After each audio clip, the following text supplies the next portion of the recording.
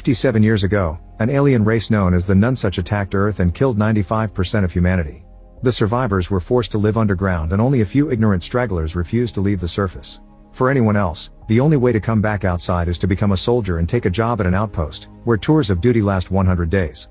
Once the soldiers finish their training, they receive the usual speech about fighting for their future and a bunch of tanks take them to their respective outposts. On their way out, they watch how other soldiers drag the stragglers into a fort known as Exilium. Eventually the tank stops at the Cerberus outpost to drop someone, who fails to get inside the bunker because the door is jammed. Instead he takes the stairs to the watchtower and the computer pricks his finger to activate through DNA identification. The system congratulates him on the start of his service and reminds him of his duties. He must maintain the defense circle, monitor the security cameras, keep an eye out for the Nunsuch, and if he sees any stragglers, he must take them to Exilium. Someone runs a system check and contacts his commander to report that he didn't find the soldier he was supposed to replace, but the commander explains that the previous guard had to be evacuated because of medical reasons. He also reminds someone that he must report every 12 hours and that he's forbidden to leave his operational area. Afterward, someone checks the dining hall and finds it in a messy state, even stepping on some broken glass. To settle in, he proceeds to clean up, arrange his rations, and polish the glasses. In the evening, he reports everything is in order and requires the code for the bunker.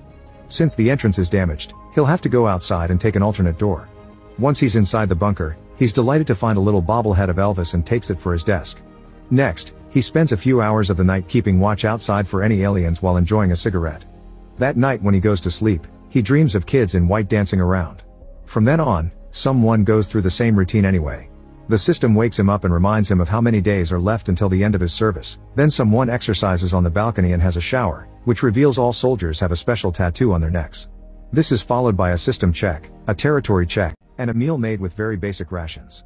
During his first meal, he sees a shadow passing by and discovers there's a rat in the building, but it hides as soon as he comes closer. In the evenings, someone does his daily report and receives a new bunker code, but he doesn't mention the rat. Every night he also keeps dreaming about the dancing children.